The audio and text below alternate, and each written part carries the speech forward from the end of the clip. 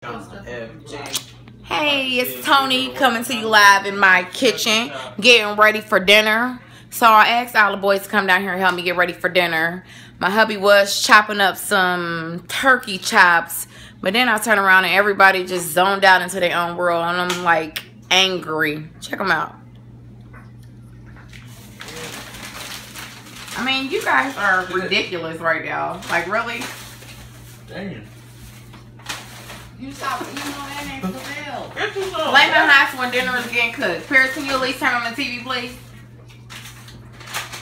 Hey, where'd the thing go? Maybe you should try the remote control. It's right over there on this side. Oh, you got it. You got it. You got it. Okay, so who I was really gonna help me? I mean, nobody is doing anything else. You know I'm Chef Boyardee. I was gonna help you eat it. I know you was gonna help me eat it. That ain't all I need help on though. Yeah, that's all I need. Well, honey, at least I got you. Yeah, Chopping up the onions and the beans. It's gonna be good. Swinging. Some good fucking beans. It's gonna be too good. It's gonna be too good. It's gonna be too good. Hey. My bed. It's gonna be. No, really, like we really about to get dinner started. So. Too good. I'll be back. Hello, this is Tony. So this is my morning look. I know I look hit. So the boys wake me up early just to make them a box of cream of wheat. So I had a cream of wheat on the stove. And they're also up this early with the music so loud practicing for their performance this Saturday. They're having a birthday bash and they're going to perform live.